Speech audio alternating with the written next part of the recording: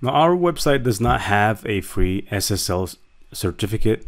So as you can see right here, it is not secure. So what we're going to do is I need you to go to plugins, click on installed plugins, and you can see that no plugins are there.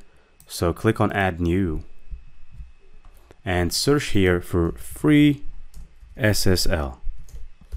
The first plugin that will pop up is really simple SSL. You can see right here that it was downloaded by 5 million active installations, has a lot of reviews, and it was updated not too long ago. It's 2 months ago, and so it's compatible with our version of WordPress. Click install now.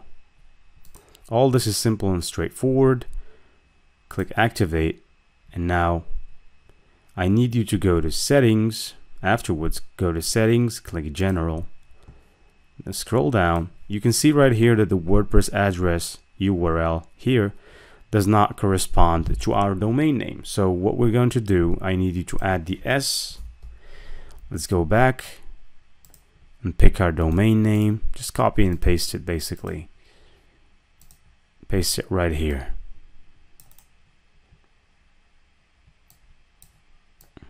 Alright, so it was pasted. Let's take it again. Copy and paste it over here as well. So here's our domain name. It was pasted. Everything is fine now. So scroll down and click Save Changes. Now once we click Save Changes, you'll notice that we're going to be logged off of WordPress. And that's normal. Do not get scared. Now, we're going to be locked off only for a period of time. This period will not be for more than 1 or 2 hours. So basically 1 to 2 hours.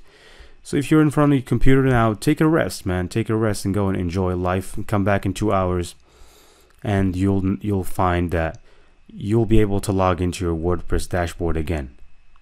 Now, in order to log into the WordPress dashboard, just log into your Bluehost account, because you have an account. Now, the login of the account is basically the domain name and basically the password that you've created at the beginning. And when you log in there, click log into WordPress, and they'll log you to WordPress. In this instance, we're not going to be able to log in because of the modification that we did. So we need to wait for about 1 hour to 2 hours, even more, for the changes to propagate. And then we're going to continue.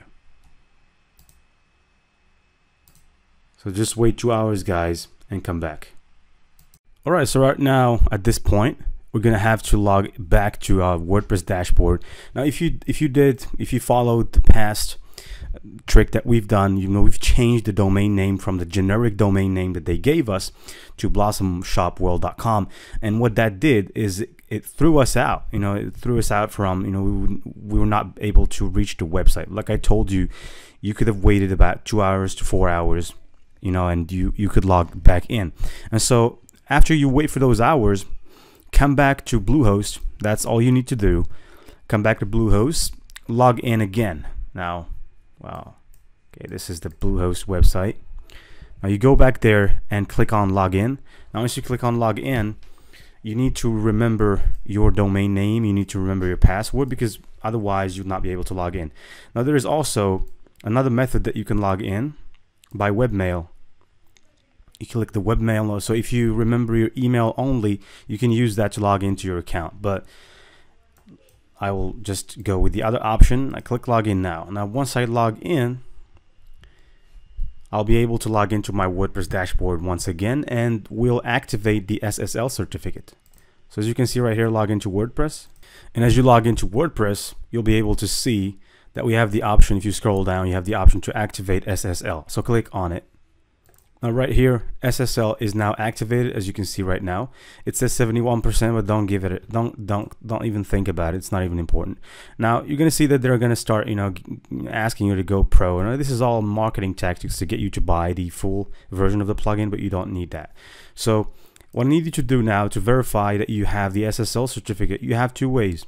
Either you look here where you see the lock, and if you click view site information, you can see that connection is now secure. So the SSL certificate is activated. Or there's another way. You click on, don't click, just hover over welcome and click on visit. Let's open it in a new tab and go there. And once you go there, you'll be able to see your SSL certificate right here on top. And so at this point, we have activated the SSL certificate for free. We have not paid a penny for it. And this is all attempts in attempts to lower down the price, because as you know, it's all about lowering the cost. Okay, so this is how you activate the SSL certificate.